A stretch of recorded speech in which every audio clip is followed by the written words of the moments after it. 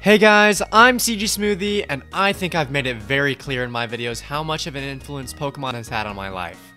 My first game was Black and White. I love the original art style, blah blah. If you've seen a couple of my game dev videos, you know all of that. I've seen videos by other creators in the past of creating their own custom Pokemon, or as they're colloquially known as, Fakemon, like True Green 7's videos on that very subject. I've always been interested in those kind of videos. In fact, in one of my old channels back in 2016, I used to make fusions of Pokemon and Alolan forms. This was before we knew regional forms were going to be a staple of the series.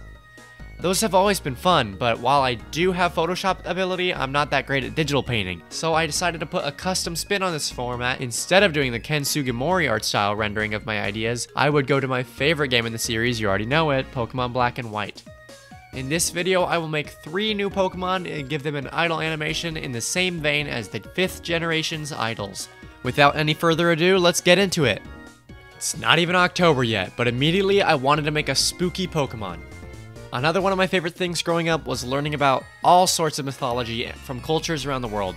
I grew up at the same time as all the Percy Jackson and Kane Chronicles books, so I learned about all the myths. I also listened to the Myths and Legends podcast during so many road trips in my teenage life.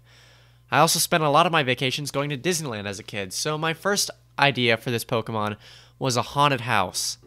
That seemed a little bit boring, so I thought a nice spin on that idea would be a haunted birdhouse. I drew a birdhouse with a trevenant-like eye in the peephole, and with a nail much like the animation for the ghost-type move, Curse.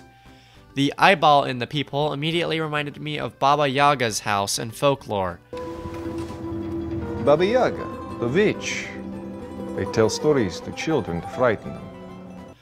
I also played all these CD-ROM games when I was a kid, and in one of them, Baba Yaga was in it, and that's the only thing I can remember about it. I'll try to put a screenshot here if I can find it.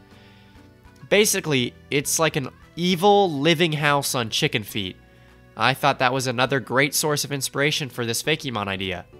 So I added some birdly appendages to the birdhouse and called it a ghost flying type named Vogel. The etymology for the name is based off of the German word for bird, Vogel, Vogel, and the paranormal creature, the Ghoul. To make it a Gen 5 kind of animation, I rendered it in pixel art and then segmented it to be able to animate all the moving parts on their own. So here's the final animation and Pokédex page. Vogel, the haunted house Pokemon. Vogel plant themselves in trees with their nails in order to lure in unsuspecting flying-type Pokemon. They often get confused and nail themselves to Sudowoodo instead. Skarmory often feint local Vogel to protect smaller flying types.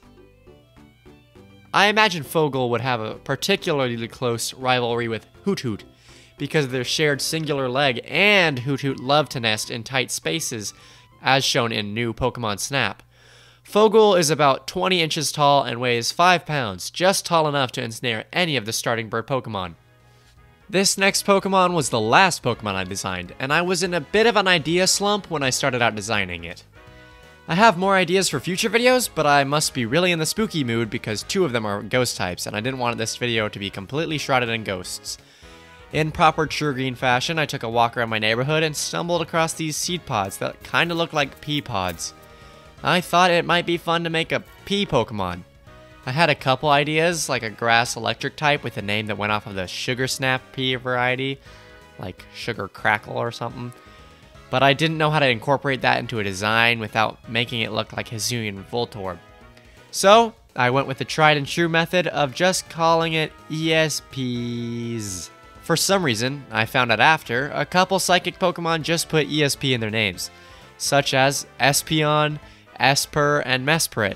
In fact, the psychic type in Japan is called the Esper type. For SPs, I went with the psychic connection between twins thing, but with triplets. There would be 3 Ps, and one would be the most powerful.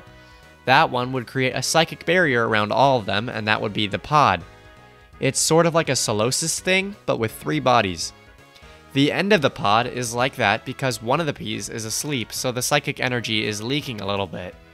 Here it is. SPs, the pod Pokemon. The moment one of the SPs in a pod awaken, it creates a psychic barrier around its siblings. Researchers call this phenomenon a Psypod, Many think this Pokemon is closely related to Execute because of their shared abilities. SPs are 3 feet long in total and weigh 6.4 pounds. Last but not least is my favorite creation on the list. I found it weird how the Galar games, with a region based on the United Kingdom, didn't have very many references to Ireland or Irish culture. Of course, the main Irish thing is leprechauns, and while Galar did have Impidimp, a generic imp is not really the same as a leprechaun Pokemon. This one was quite hard to pull off. I wanted it to be a smaller Pokemon, as leprechauns are known for being wee folk. I also wanted it to look like a leprechaun without it wearing clothes. Because Pokemon don't really wear clothes, they just incorporate clothing into their design subtly, like with Gardevoir or Cinderace. I couldn't really subtly work in a bright green top hat into the design, so I decided to make a green impy humanoid with red fur. A nice way to make the hair to work was in the shamrock, or the clover, also closely associated with leprechauns and St. Patrick's Day. I made the leprechaun's hairstyle a 4-leaf clover shape wrapped around its head, and that acted as a hairstyle that honestly looks pretty good. Writing this script, I realized a cool concept could be if this was like a Poltergeist scenario, where there was a normal form and a much rarer but not necessarily shiny form like the authentic Poltergeist. You could have a much more common form of this Pokemon without the beard or the 4th leaf of the 4-leaf clover, and then a 4-leaf variant which would be much rarer, just like clovers of the real world. I also worked in the pot of gold aspect of leprechauns into the design, adding in Meowth's coin, which I worked into its dex entry. Meet Scamrock, the leprechaun Pokemon. Scamrock are known for their deceptively authentic looking amulet coins. It's been said that if Scamrock gets their hands on Meowth, they will stop at nothing to pry off the real deal. I think the idea of a Pokemon who goes after Meowth so much because of their golden coins is extremely funny. It would give credence to the idea of Galarian Meowths having a much duller, much stronger coin on their head, as it says in their Pokedex entries, because Scamrocks would not want to go after some lousy iron coins, they want gold. And if it's harder to pull off, that's even better for the Galarian Meowths. I just love how this concept works with the Galarian Meowth lore. Heck, the Galar Gigantamax Meowth even works with this concept too, because the Cantonian way to get away from Scamrock was simply to just elongate until they gave up, just like their Executor brothers. Better hope the Scamrock give up before 3 turns have passed though. Scamrock are 1 feet tall and 1.2 pounds. So, how do you like those Pokemon? I think they came out great. Like I said, I still have ideas for more Pokemon in future videos if you like what you saw today. If you did and made it this far, why not subscribe and check out my other videos? I've done some other custom things and have a whole lot of game development videos that might interest you if you liked this one. If you did enjoy this video, please let me know by leaving a like and commenting. Other ways you can support the channel are to check out the Discord, Instagram, and TikTok, which are in the description right below this video. With that, I'll catch you guys next time. See ya!